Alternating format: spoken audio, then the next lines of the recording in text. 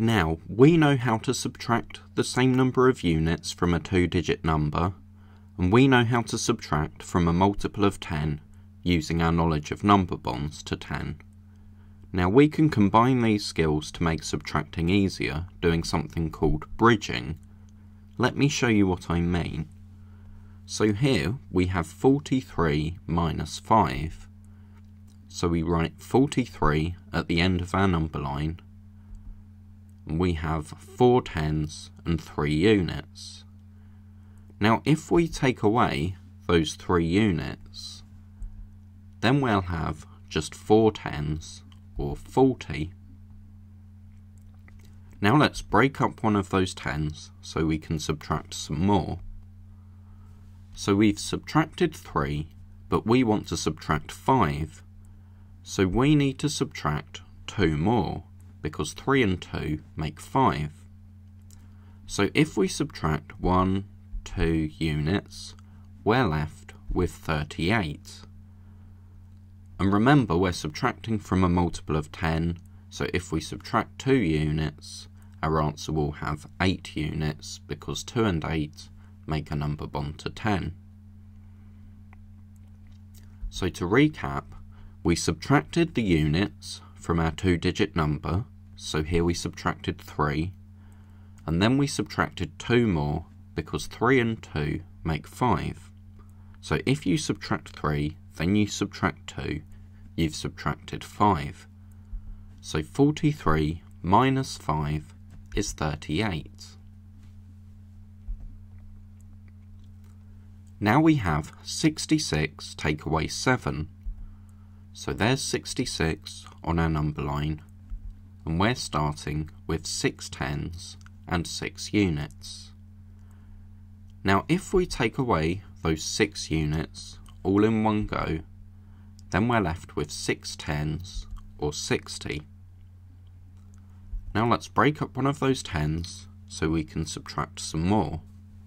So we've subtracted 6, but we want to subtract 7, so we need to subtract 1 more, because 6 and 1 make 7. So if we subtract 1, we're left with 59. So we subtracted 6 units from the 66 that we started with, then we subtracted 1 more, because we wanted to subtract 7, and if you subtract 6 then you subtract 1, you've subtracted 7 altogether. So 66 take away 7 is 59. Now 41 minus 4. So we start on 41, which is 4 tens and 1 unit. What are we going to do first? Well, we start by subtracting the units from our 2-digit number, and we only have 1 unit. So if we subtract 1, then we have 4 tens, so we have 40. Now let's break up one of those tens so we can subtract some more. And how many more will we need to subtract? Well, if we've subtracted 1 and we want to subtract 4, we'll have 3 more to subtract, because 1 and 3 make 4.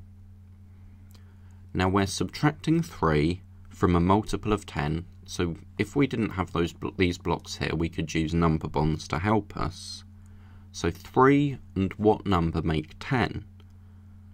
Well, 3 and 7 make 10, so our answer is going to be 37.